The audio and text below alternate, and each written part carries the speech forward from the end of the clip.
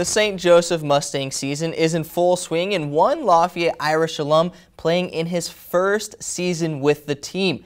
KQ2 Sports Director Chris Roush has more on the Mustangs outfielder. Always kind of had the thought and the dream to be a Mustang growing up.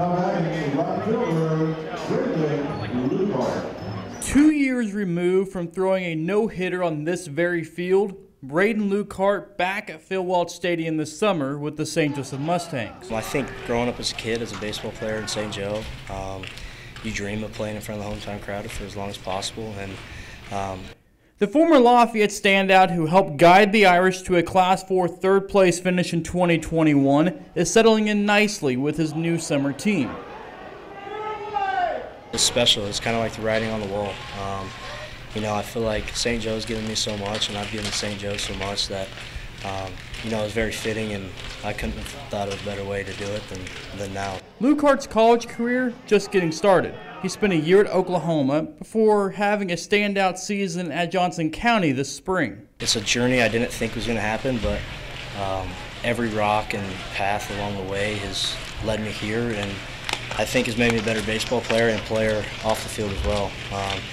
Hit some adversity with stuff I couldn't control at Oklahoma, and kind of led me to my decision to go to Johnson County, and then ended up loving it. And I wouldn't change anything, any part of the journey for nothing. He's playing with some familiar Lafayette faces this summer, but Luikart also holds a unique connection with a lot of the other guys too. My dad had a team, the St. Joe Blast, all the way from 8U.